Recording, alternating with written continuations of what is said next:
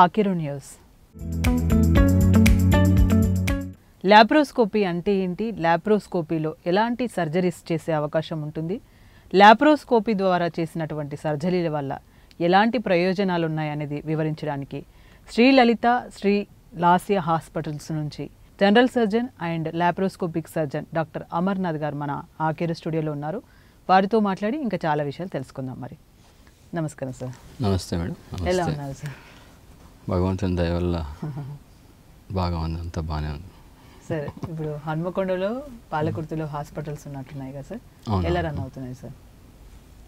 అన్నీ బాగా పర్వాలేదు, అన్నీ అవుతున్నాయి. హన్మకొండలో శ్రీ లలిత శ్రీ లాస్య హాస్పిటల్స్ ఉన్నాయి, పాలకుర్తిలో శ్రీ హరిత మల్టీ స్పెషాలిటీ హాస్పిటల్, అన్నీ బాగానే రన్ అవుతున్నాయి సార్. ఇంకా మనం హాస్పిటల్స్ గురించి మాట్లాడుకుందాం. అంతకంటే ముందు ఒకసారి మీ బాల్యం విద్యాభ్యాసం గురించి చెప్పండి సార్. అంటే ఎక్కడ పుట్టారు, ఎక్కడ చదువుకున్నారు? నేను చిత్తూరు జిల్లా ములకల చెరువు అనే గ్రామంలో పుట్టడం జరిగింది. దట్ ఈజ్ తర్వాత ఎంబీబీఎస్ తిరుపతిలో ఎస్వి మెడికల్ కాలేజీలో చేశాను. కర్నూలులో ఎంఎస్ చేశాను. 2007లో అయిపోయింది.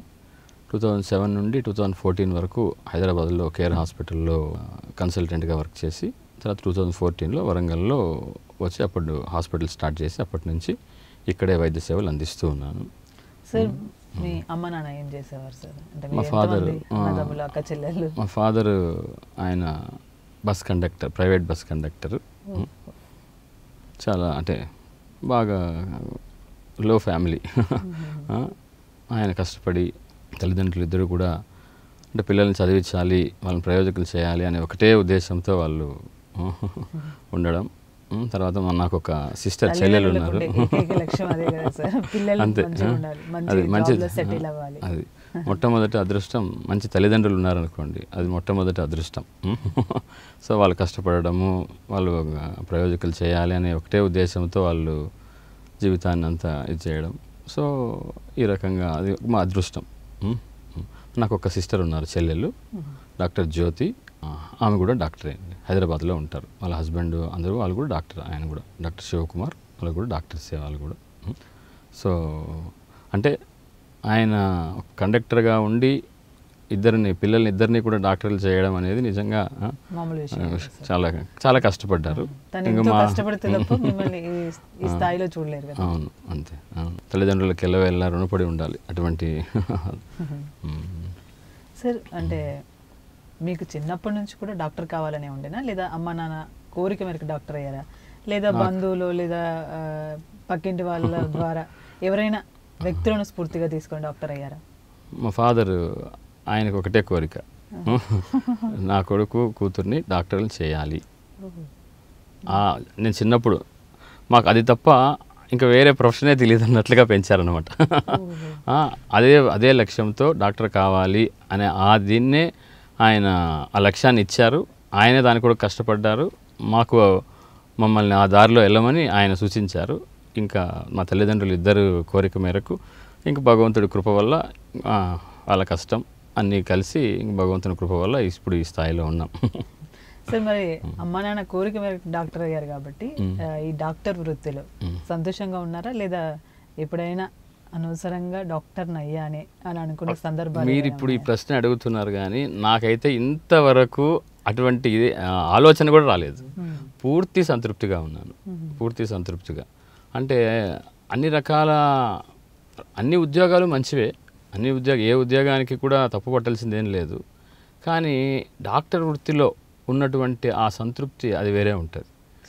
బాధతో ఉన్నటువంటి ఒక వ్యక్తిని తిరిగి నార్మల్ స్థాయికి తీసుకొని వచ్చే దానికి అది డాక్టర్కే ఉంటుంది. అది ఆ ఎంపవర్మెంట్ భగవంతుడు ఆ రకంగా శక్తి ఇచ్చారు.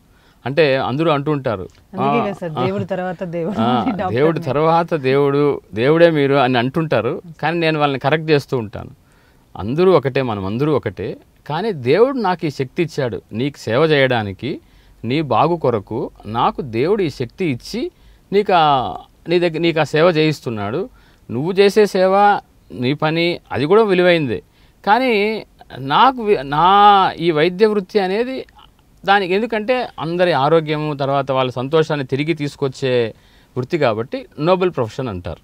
కానీ ఇది డాక్టర్ ఏమి దేవుడు ఏం కాదు, ఆయన కూడా సాధారణ మనిషే. బట్ భగవంతుడి కృప వల్ల ఆ ట్రైనింగు దానివల్ల మనము ప్రజలకి ఆ సంతోషాన్ని ఆ ఆరోగ్యాన్ని ఇచ్చే స్థాయిలో ఉన్నామన్నమాట. అది సరే, ఎట్లయినా వాళ్ళ ఆరోగ్యం బాగుపడుతుంది దగ్గరికి వస్తుంది కాబట్టి వాళ్ళు కంపల్సరీ దేవుడి తర్వాత దేవుడుగానే చూస్తారు. ఆ రకంగా వాళ్ళు గౌరవించడం మంచిదే. అట్లా అని చెప్పి డాక్టర్ ఇంకా నేను దేవుడు అనే భావంతో ఉన్నాడంటే అది తప్పు. అట్లాంటి పనులు నేను ఎన్ని చేయగలను. ఎందుకంటే మెడికల్ ప్రొఫెషన్లో ఏది కూడా ప్రెడిక్ట్ చేయలేం. ఇది మంచి సైన్స్, పర్ఫెక్ట్ ఆర్ట్. కానీ ఇది అవుట్కమ్ అనేది ఒక్కొక్క పేషెంటు ఒకటే మెడిసిన్, ఒకటే సర్జరీ ఇద్దరికి చేస్తే ఒకరికి ఒక రకమైన అవుట్కమ్ ఉంటుంది, ఇంకొకరికి ఒక రకమైన అవుట్కమ్ ఉంటుంది. ఎందుకంటే ఇది రకరకాల ఫ్యాక్టర్స్. ఆ పేషెంట్ ఏ కండిషన్లో వచ్చాడు, ఎంత సివియర్గా ఉంది, తర్వాత ఆయన శరీర తత్వం ఏమి, ఆయనలో ఉన్నటువంటి రెసిస్టెన్స్ ఏమి, తర్వాత మనకు తెలియకుండా కొన్ని రియాక్షన్స్, కొన్ని డ్రగ్స్ రియాక్షన్స్, వీటన్నిటికీ చాలా చాలా ఉంటుంది అనమాట.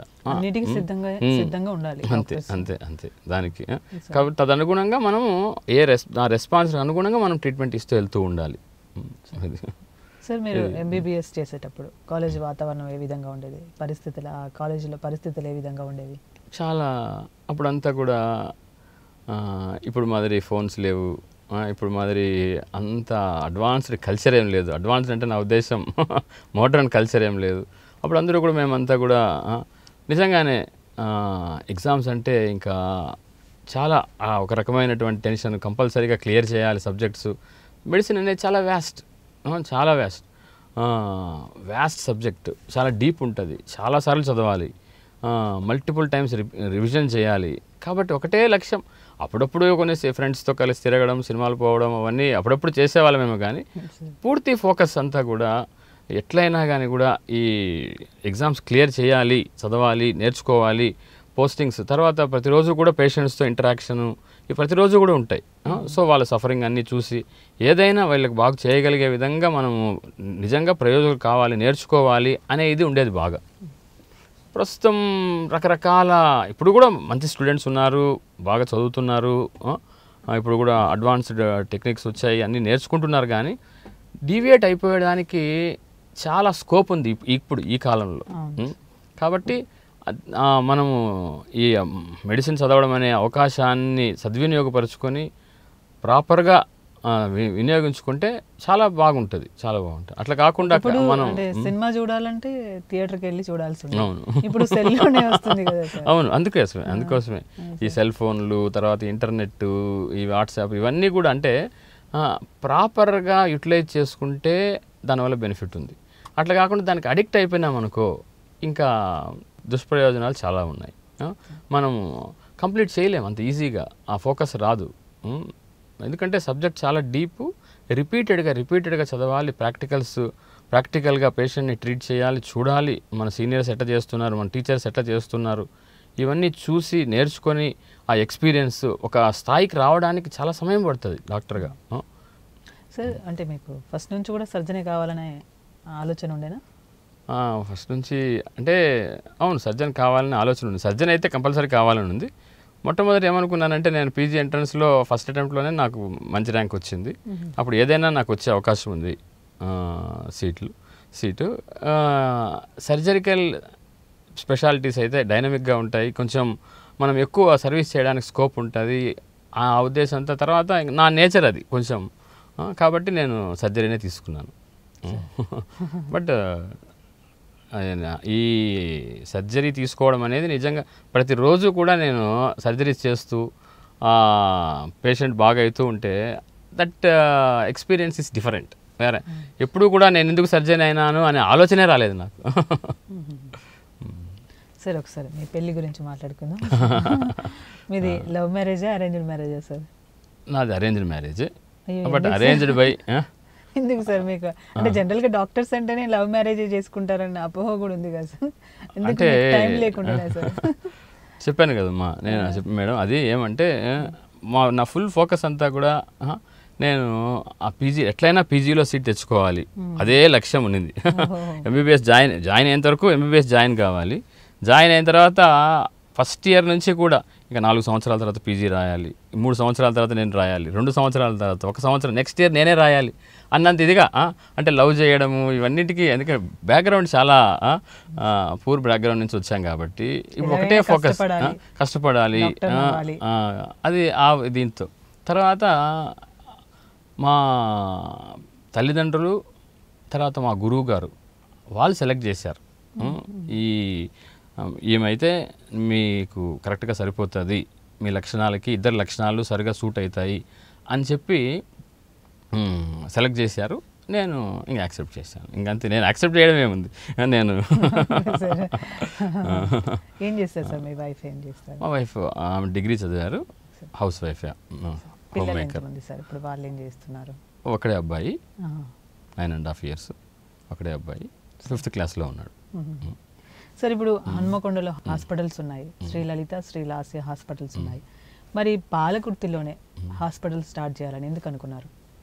ఇది ఫ్రెండ్స్ వచ్చారు, 2-3 ఫ్రెండ్స్ వచ్చి, మన ఫ్రెండ్స్ వచ్చి, సార్ ఆ ఏరియాలో పీపుల్ కష్టపడుతున్నారు, కొంచెం దూరంగా ఉంది, ఇంత దూరం రావడానికి మనం అక్కడ ఒక హాస్పిటల్ పెట్టి మీరు అప్పుడప్పుడు విజిటింగ్గా రండి, మిగతా మేము చూస్తాము, సర్జరీస్ ఏమన్నా కానీ కూడా సర్జరీస్ వచ్చి మీరు చేస్తే మేము మిగతా అంతా మేము మేనేజ్ చేస్తాము. అంత దూరం రావడానికి, ఆ పాలకుర్తి నుంచి హన్మకొండకు రావడానికి అక్కడైనా 1 hour పైన పడుతుంది, మా కారులో పోతేనే, ఇంక బస్సులో రావడము అవంతా కూడా. కాబట్టి ఆ ఏరియాలో కొంచెం హాస్పిటల్ ఫెసిలిటీస్ తక్కువ ఉన్నాయి, మనం అక్కడ స్టార్ట్ చేద్దాము, మీరు సపోర్ట్ చేశారంటే అని మన ఫ్రెండ్స్ వచ్చారు.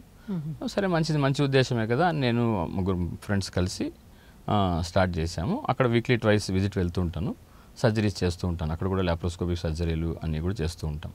సరే ఇప్పుడు అక్కడ పాలకుర్తిలో హాస్పిటల్లో ఎలాంటి సర్వీస్ అంటే అన్ని రకాల అక్కడ ఫిజిషియన్ ఉన్నారు, పీడియాట్రిషియన్ ఉన్నారు, గైనకాలజిస్ట్ ఉన్నారు, అనస్థెటిస్ట్, క్రిటికల్ కేర్ సపోర్ట్ వాళ్ళు ఉన్నారు, సర్జన్ నేనున్నాను, తర్వాత ఆర్థోపెడిక్ సర్జన్ వాళ్ళు, న్యూరో వాళ్ళు కూడా విజిటింగ్ వస్తూ ఉన్నారు. సో ఆల్మోస్ట్ బేసిక్ స్పెషాలిటీస్ అన్నీ కూడా మనకు అక్కడ ఉన్నాయి. Medicine, surgery, gynaec. మనం అట్లీస్ట్ రిసస్టేషన్ అన్నా చేసి, ఆ పేషెంట్ సీరియస్గా ఉన్న పేషెంట్ని కొంచెం రిసస్టేషన్ చేసి అక్కడ అయితే మనం అక్కడే కంటిన్యూ చేయగలం. లేదంటే అట్లీస్ట్ మనము హైదరాబాద్కి కానీ మన హన్మకొండకు కానీ రెఫర్ చేసే దానికి ప్రిపేర్ అయినా చేసి పంపిస్తాం. ఆ ఫెసిలిటీస్ అయితే ఉన్నాయి. అక్కడ కూడా ఐసీయూ, 7 bedded ఐసీయూ, ఒక వెంటిలేటరు అన్నీ కూడా పెట్టాం. అన్ని రకాల స్నేక్ బైట్, పాయిజనింగ్, అన్ని ఫీవర్స్, అందుకోసం మెయిన్ వాటి కోసం అనే ఆ ఉద్దేశంతోనే అక్కడ కూడా అన్ని ఫెసిలిటీస్తో పెట్టాము. 24 hours ఒక క్రిటికల్ కేర్ స్పెషలిస్ట్ అక్కడ ఉండే విధంగా చూస్తున్నాం. నేను సర్జరీ వెళ్ళి చేసి వచ్చినా కానీ కూడా వాళ్ళు మానిటర్ చేస్తారు, చూస్తారు.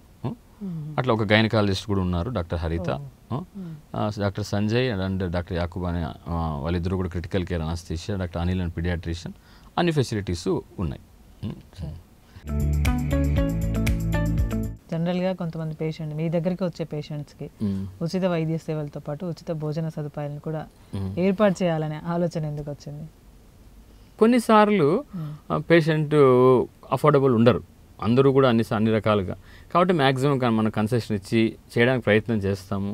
కొన్నిసార్లు అది కూడా పెట్టుకోలేని పక్షంలో ఇంకా జస్ట్ మందులన్నా తెచ్చుకో, మిగతా అన్నీ మేము చేస్తాము అని చెప్పి కొంతమందిని చూడాలి కదా. అందరూ ఒకటే రకంగా ఉండరు కదా. మనం వచ్చిన వాళ్ళందరికీ కూడా మనం న్యాయం చేయాలి అంటే కొన్నిసార్లు మన ఫీజు అయితే ఏమి, హాస్పిటల్ ఫీజు అయితే ఏమి, కొన్నిసార్లు తీసివేయాల్సి వస్తుంది. కొన్నిసార్లు ఇంకా అదేమి ఇంకా సాధారణం జరుగుతూ ఉంటుంది. తర్వాత ఉచిత భోజనం అనేది అంటే నేను ప్రతిరోజు నేనేం పెట్టట్లేదు, వారానికి ఒక్కసారి మాత్రం కంపల్సరీగా పేషెంట్స్, హాస్పిటల్లో ఉన్న స్టాఫ్, అటెండెంట్స్ అందరికీ కూడా వారానికి ఒకసారి ఒక మంచి ప్రసాదం, ఆహారం మంచిగా కడుపు నిండా వాళ్ళకి తినగలిగే విధంగా మంచిది ఇవ్వాలి అనే ఉద్దేశంతో